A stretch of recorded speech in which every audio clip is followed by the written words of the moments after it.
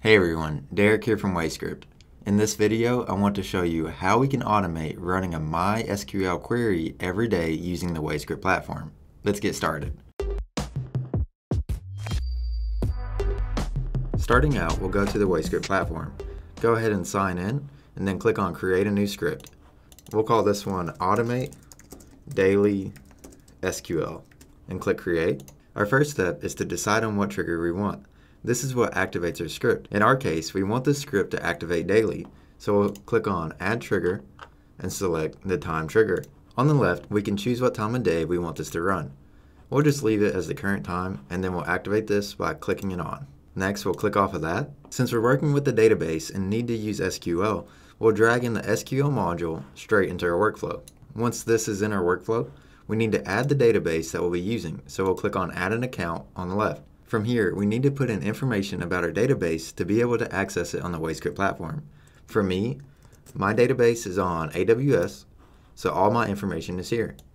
My endpoint is this location, so I'll copy that and paste it here.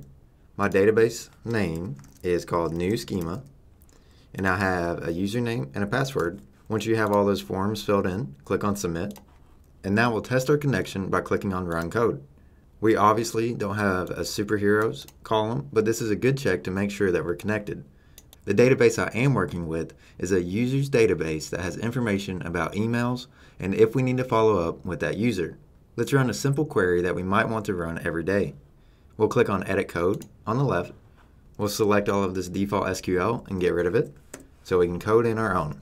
Let's say for this example, we want to write a simple query that looks at where all the users need to be followed up. To do this, we can just write our SQL directly into the WayScript platform. We can say something like select all from our users table where follow up is the column name is equal to yes. Once we have this, let's go ahead and run our code. And we get back all the people that we need to follow up with. We'll save this and close out of here.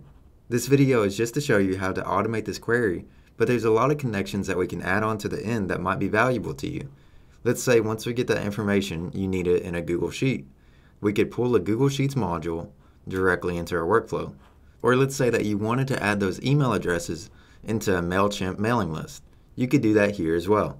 We have a ton of connections that you can add on, and we're always building more. And that's it for this one. If you have any suggestions on what we should build next, please let me know.